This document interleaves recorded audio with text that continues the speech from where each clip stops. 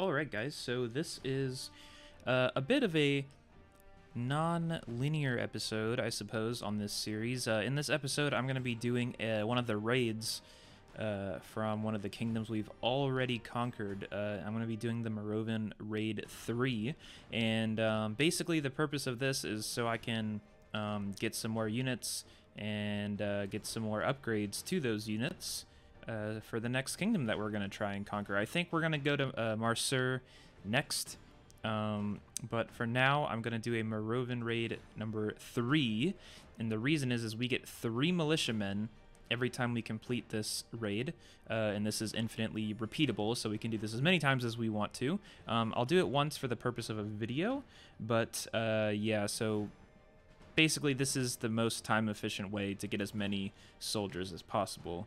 We also get an armor, weapons, and beast upgrade, so we get 3 upgrades as well. But as you can see, the points to spend on units is huge, so I don't even know if I'll be able to field all of my units. I'm going to select the west side, so we go first. And so we have these 9 squares down here to use, this big section in the middle, and then we have another 9 squares on the top. So this is the army we're facing against. They have a hero, 4 pikemen, and another 5 foot soldiers behind them, and then 2 back here next to the trebuchet. So pretty decently sized army. They have 4 cavalry up on the top and 4 on the bottom. So I wasn't sure when I selected to do this mission if I would even be able to do it. And the reason for that is I don't think I have 4,500 points of units. I'm pretty sure I have something around the region of 3,000 to 3,200, something like that. But I'll go ahead and just, start deploying them, see what we're working with. Just get everything that I can on the board here.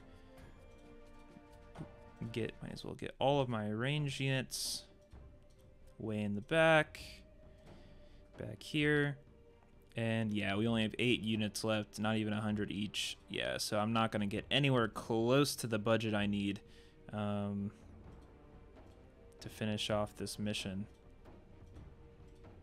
Wow, I still am missing quite a lot. Do I think my army can beat that? I think this army definitely is stronger than this one, but with the addition of 8 more cavalry units, I think I am just going to get wiped here. So maybe what I do is I spend some of the upgrades I already have to get these militia, because these militiamen are just, these 2 guys are just completely useless. I'm going to go back. I'm going to quit out of this. I'm going to spend some upgrades. Let me see what these foot soldiers can turn into. So I can get more cavalry units and more, and then I can get halberders and swordsmen. So I think what I'm going to do is should I get 1 additional cavalry to round up to 4 cavalry units? Maybe that's a smart thing to do. So why not? I mean, I can always, farm more of these. It's not wasteful to create any particular unit. You can always get more of them. So there's that. Okay, I have this unit now. I'll spend 1 of my 2 armor points to get it to a knight, and so now I have 4 knights. Very good.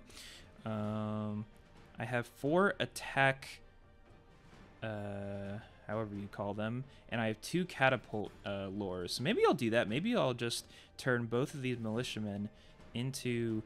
can I get out of this? Okay, I don't know. I'm not quite sure how to get out of that, but...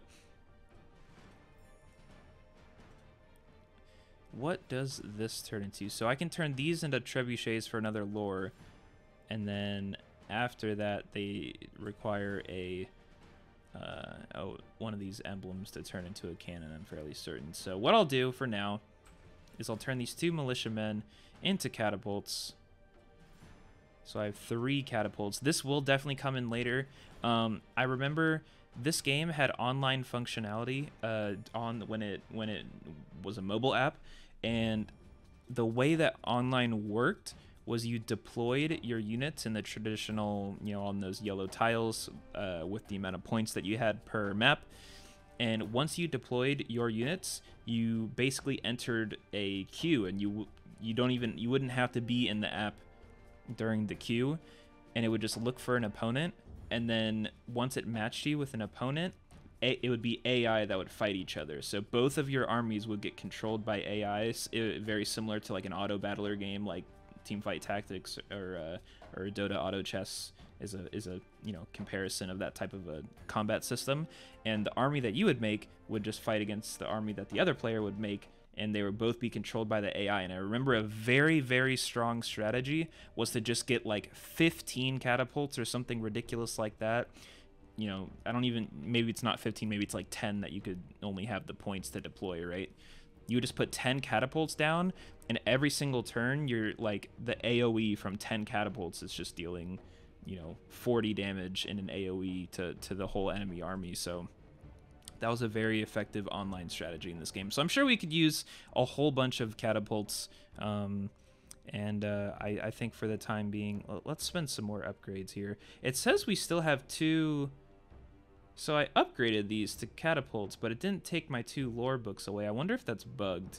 I really hope we can't just spend like infinite upgrade points. I wonder what happens if I go into a raid and then back out. Let me try and do that. So it upgraded my units for me. There we go. Okay, it updated it updated once the menu got refreshed. Okay, that's good. I was hoping this wasn't bugged and let me do infinite upgrades, because that would kind of like ruin a lot of the series. Okay. So the longbowmen can get upgraded into crossbows, which deal quite a bit more damage. I think they have 1 range less than a longbowman, but they deal like 15 more damage per shot or something like that, which is super nice upgrade. Musketeers are even better, but these rangers have a very special trait. I think they have 2 range less than the archer unit, but they can move and attack on the same turn, which I'm pretty sure it's the only ranged unit that can do that. For example, with the archer, you have the choice of moving or attacking. You can't do both in one turn. And so with the rangers, you can, if you're in range of something, you can shoot it and then run away. So there's a kiting mechanism basically with these guys. So they're really fun to use. Really like them. They're pretty powerful. So I won't upgrade these just yet. So I have a defense and 4 attack. 4 attack upgrades. Can the pikemen can't get upgraded. Footmen can turn into halberders. I'm thinking of doing that. How much are these guys? So the light armor attack with a halberd. These guys turn into pikemen with a lore. I didn't actually know that. Okay.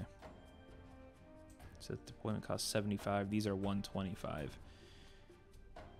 So maybe I'll just upgrade, like, I'll get 2 of them.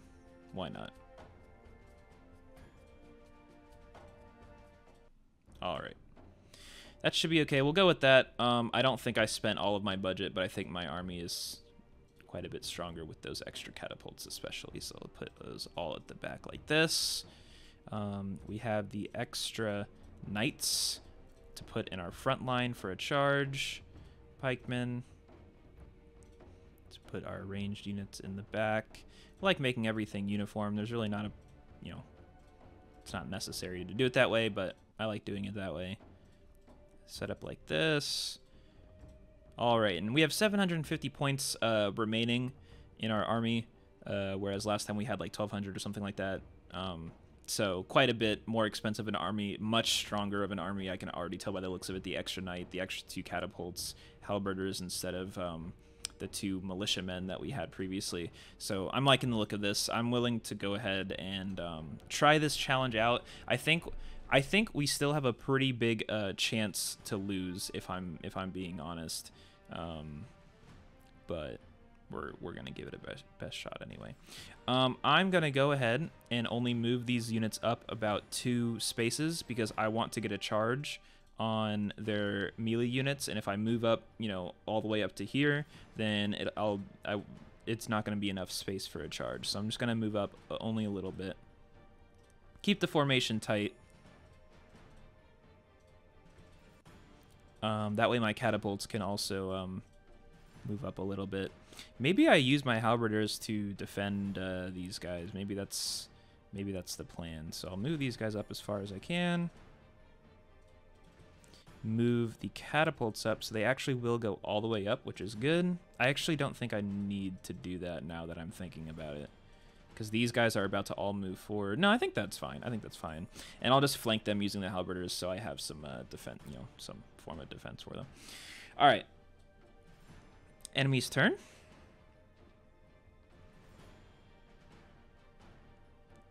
AI is going in a nice little compact formation here. That's going to make a lot of good damage from our catapults and ranged units onto the hero this turn. I'm going to try and focus fire this hero down as quick as I can. Maybe with a good strategy with my knights will be to go straight for their ranged units. Maybe that's something I can try to do. We're going to get flanked hard by these. My catapults and ranged units are going to get absolutely destroyed by the cavalry that the AI has that's going to close in on me. So we're going to do our best. I think we're going to lose, but I wanted to record this anyway because this is a huge battle, and I'm going to be doing this battle off screen like 4 or 5 times, I feel like. So I just wanted to record my first attempt at it. So let me just throw this right in the middle of their army. I'm just going to do that with all of my catapults. Kill off. I actually don't know. I think this is a great swordsman is the name of this unit. Just try and do that the best I can. Get their hero as low as possible. Beautiful. Gonna get him down to 40 HP before a charge. Oh my gosh, and I can just one-shot him. How about that? That is crazy. I did not think I'd be able to do that. So I don't want to charge the pikemen. They have that defense. Instead, I'm going to round the formation and deal 100 damage to their archers here, so they get absolutely no use out of their archers. Super good for me. Oh, I can do an 87 charge on the diagonal? That seems really strong. What about oh wow, I can reach all the way to this guy. Yeah, I'm just gonna go for it. Maybe I keep my foot soldiers all the way around. Maybe I just don't even use them at the start. We'll see. So this unit won't be able to reach the trebuchet, so I'm going to go ahead and give it a charge on this unit. 31, see, it only did 60 damage. That's one of the deceptive strengths with the pikemen is if you're charging them with a unit or using a unit that can move and attack in the same turn, it'll give you a certain damage number, but since the pikemen have the trait of always attacking first even when you're on defense, that number is always going to be smaller. So it said that I would do 87 damage and I only did 60. So yeah, I'm just going to move my pikemen back like this and end my turn so that the cavalry units that are flanking me right here can't just walk up and like one-shot my range stuff. They'll have to, at least take a longer route to get behind me and stuff like that. So I'm just going to cause them as much trouble as possible. I'm going to end my turn here. See what happens. Oh, the trebuchet missed and hit its own unit, which is super good for me. Okay, pike unit walked up and died. They're focusing down my hero, but he's doing so much damage to all their units. The chip damage from my ranged units is definitely doing a ton of work right now. Okay, so they're advancing. I'm going to be able to kill the trebuchet this turn, and then what am I focusing on next? I mean, it has to just be their cavalry units, right? I'm going to hold my formation for sure. I think I'm about to get overwhelmed with... Ooh, I lined up for a charge there, which isn't great. Okay.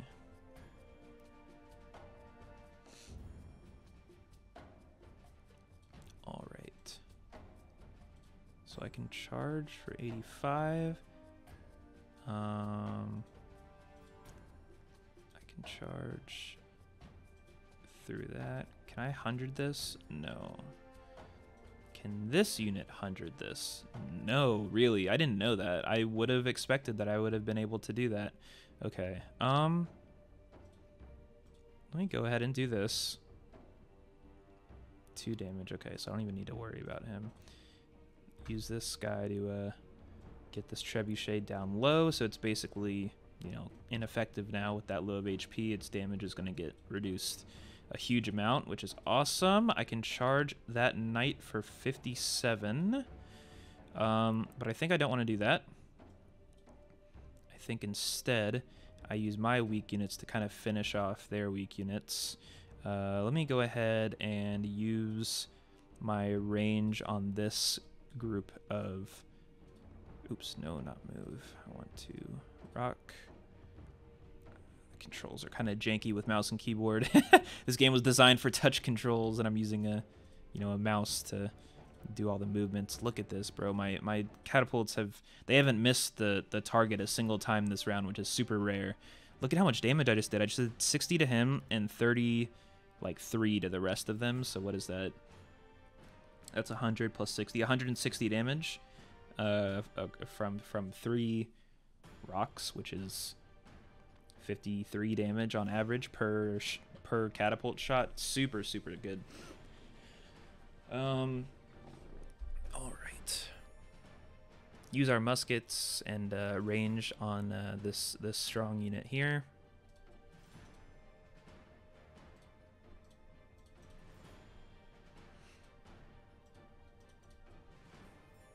Go ahead and finish this guy off, and I can charge for 25. Nice. Sweet. So this guy doesn't take damage.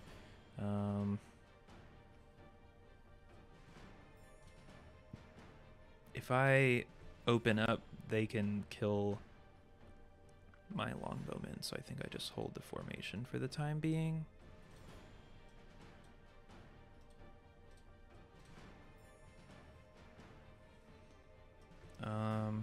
Sure. I think that's okay. Maybe these guys can already reach around these 3 units can already get in range of my catapults, so I'm just gonna walk up and deal some damage to them. I think that's all I'm gonna do for now.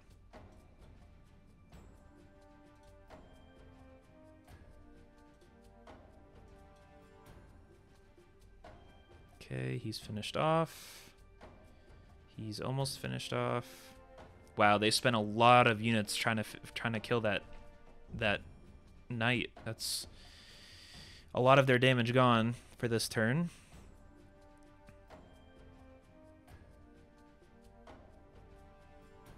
Okay, so they're focusing down that weak member. Yep, he can reach around the back, but he's only 4 HP, so he didn't do a lot of damage. This guy will probably, yeah, deal a big hit. 53 damage, okay. So now I need to focus down this unit.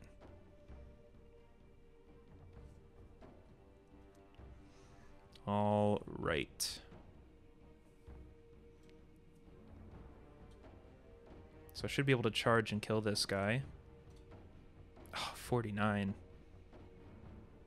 That's okay. He won't do any damage back.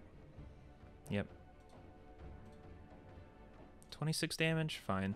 It's worth, you know, nearly suiciding. He was gonna die the next turn anyway. 55 on a charge, but it's diagonal, so I don't think he'll be able to hit me back. Yep, nope, he won't. Very good, very good. Let me go ahead and longbow this guy for 4 HP, because that's, you know, my lowest damage thing that I can use. 61. Finish him off. And now it's catapult time. Where am I targeting? Is it this? I think I target this unit, because it hits 4. Yeah. Oh, that hit 5 and killed 2 units. Okay. So that was an even, you know, possibly even better result there, even though it missed. Dealing chip damage to all these units, so strong. They're all going to do less damage on their turns because they're, you know, taking that much damage back themselves. Focus down this last knight. And now that these units are here, I might as well just, you know, start moving forward and attacking them.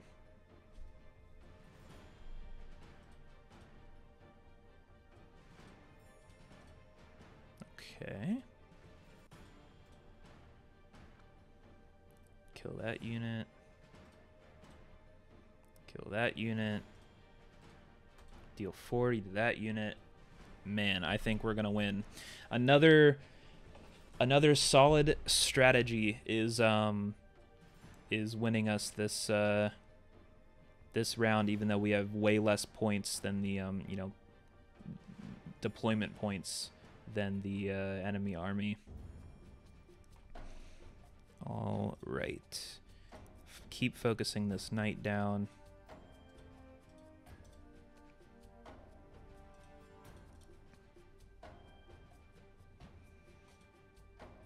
Use my rocks on this cluster of enemies here.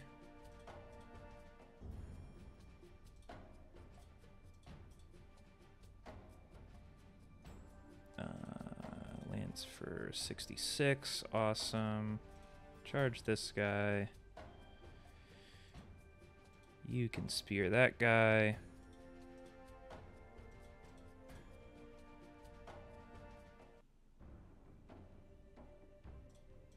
Sweet, they have one unit left, and I think I'll be able to kill him. Yep, I will. Awesome. All right, so we won.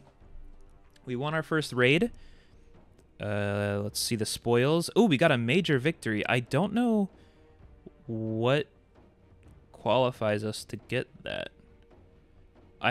So we got our first medal, our first major victory medal. I didn't know that's what it was called. I also don't know why we get that. Maybe it has something to do with beating the opponent by a certain margin of victory. I have no clue. I'll try and find out why I get that. Maybe it's because the raid, it's a big, you know, like a 4,500 point raid. Maybe a major victory just means a major battle that you win, but I feel like that would be included in the rewards if you get that every time that you know, do a raid like that. I'm not sure, and I highly doubt that the answer to that question is is able to be found online, but I'll look for it. And if I do find out the reason why I got that, then I'll let you guys know in the next video. But that'll be it for this one. Thank you guys so much for watching this one. It was a bit of a, you know, wasn't part of the main story of the game, but we need upgrades to our army so that we can spend more money on the bigger battles that are going to come up. Yeah, thanks for watching. This one was a lot of fun. Really cool battle. Another good strategy paying off for us. This has been Let Us Play, guys. Thank you so much for watching. Peace.